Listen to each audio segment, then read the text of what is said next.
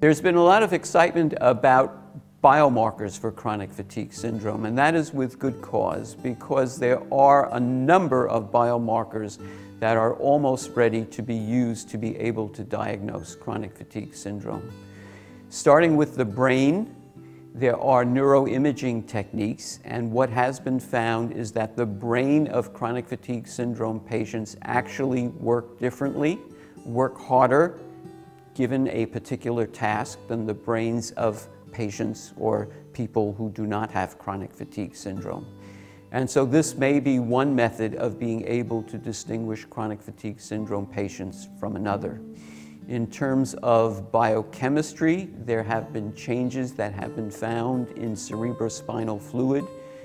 in chronic fatigue syndrome versus normal patients, and also in patients with other illnesses, for example, Lyme disease, so that one can not only characterize that a patient is ill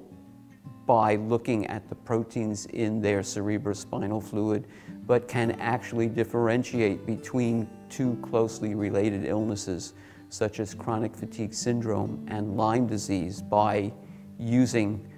this kind of technique. Another technique that has been